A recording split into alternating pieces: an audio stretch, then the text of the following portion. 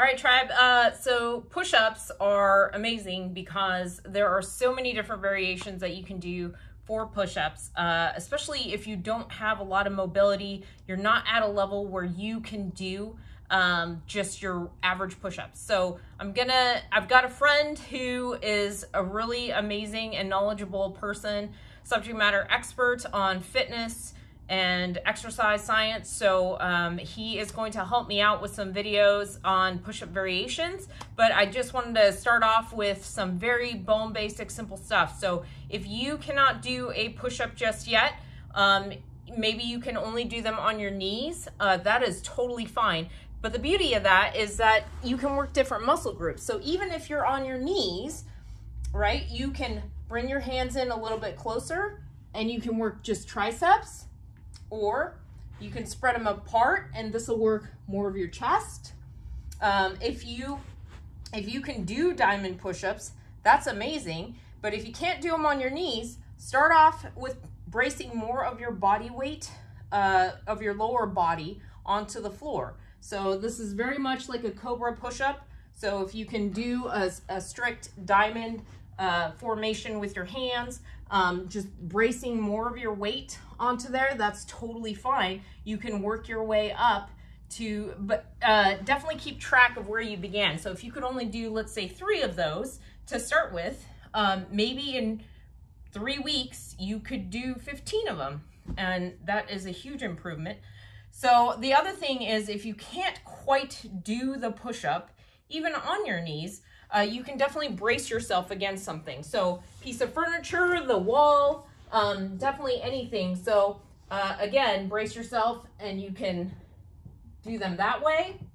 And again, you can move your hands closer or farther apart to work more and stress more of different muscle groups. So very good tips on if you aren't quite there, you can't quite do push-ups yet. Very good tips and tricks to kind of get better. But you definitely want to eventually get down onto the floor to do your push-ups. So again, you could be on your knees and then eventually straighten out. When you start in and you've straightened out and you can't quite get to parallel, definitely just try to go, you know, maybe a quarter of the way. Maybe you can go all the way down. If you can hold yourself in that position, all the better. So think about those things, keep those in mind. Again, I've got a really good friend who is very knowledgeable and he's gonna demonstrate a few other variations of push-ups. Ann has been asking me to do a different kinds of push-ups for you to give you an idea of how to break up the monotony. So this first one I know is Navy SEALs from the time when I used to work in a prison. Anna calls them the prison push-ups. Basically, you're going to do 3 push-ups with a mountain climber per leg and then stand up. It sounds easy, but it becomes difficult. You're going to get in the push-up position, go down, up, bring in one leg.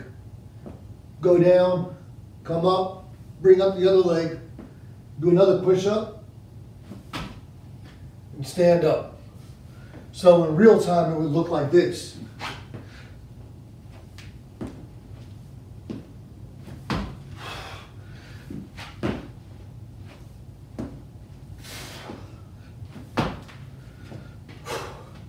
So there's that variation.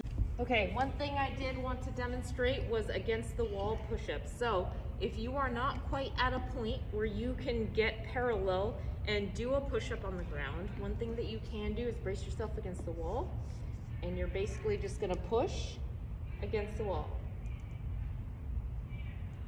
Now, again, this all depends on where you're at mobility-wise and strength-wise. So you can also put your hands closer together and that will focus more on your triceps. You can spread your hands further apart and this will emphasize more of your chest muscles. And as you get better and better and your strength improves, you can basically just come down even further and push. Try not to hit your head against the wall. But that's a good way to start getting working up to some of that strength.